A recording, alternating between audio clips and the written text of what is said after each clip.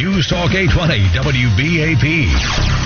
I'm Marlene McCormick in the WBAP newsroom. It'll be a somber visit by the president. The story at 8 on WBAP. Eric Harley along with Hal J. Brian Estridge returns tomorrow. Dr. Alex Del Carmen, Executive Director of School of Criminology and Criminal Justice and Strategic Studies and professor there at Tarleton State, has been on with us before. He is in charge in part of helping to shape and educate these young minds who will be part of the criminal justice system, including police officers, going forward. And he joins us right now. Dr. Del Carmen, welcome back. Good morning. Good morning. Tell us, Chief Brown here in Dallas made some interesting comments, and I think they were all constructive yesterday.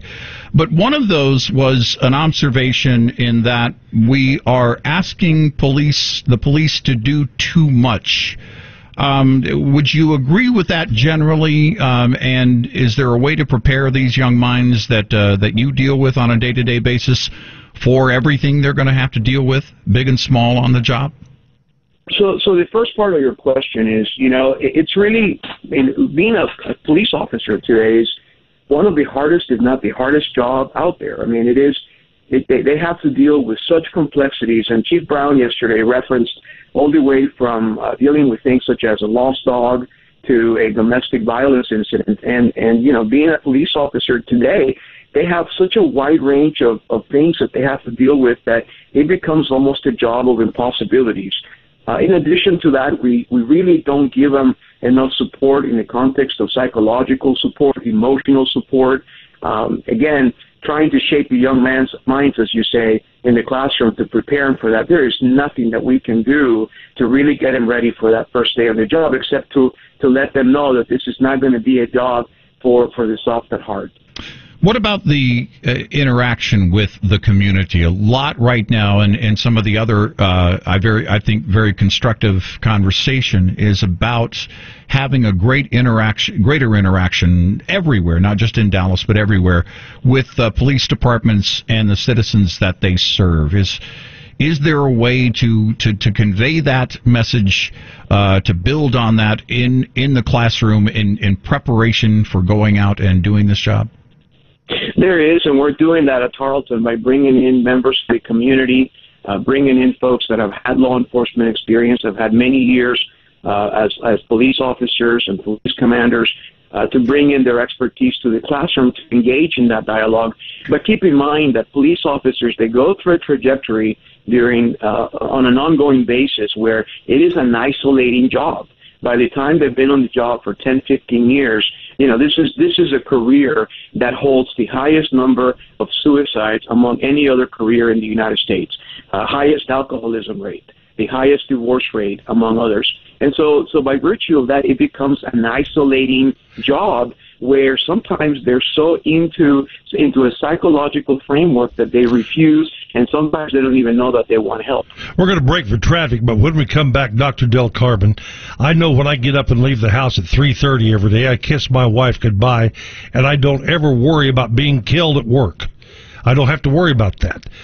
A police officer, the psychological part that you touched on, I would imagine weighs heavily. We'll talk about that next in the ClassicChevrolet.com Right Now Traffic Center.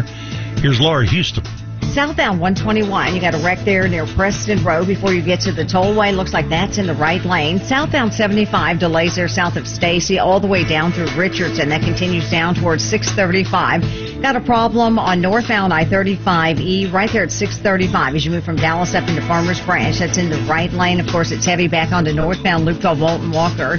That problem reported westbound the George Bush Turnpike right there at 75. That's now on the shoulder. And you still have the eastbound I-20 at Cedar Ridge. Covering Tarrant and Denton counties, here's Monty Cook. Problem making your way along northbound East Loop 820 at Trinity Boulevard, off to the shoulder, but still stacking things up back toward I-30. And the problem clearing up now on I-20 eastbound around Bowman Springs. With WBAP Right Now Traffic Watch, I'm Monty Cook.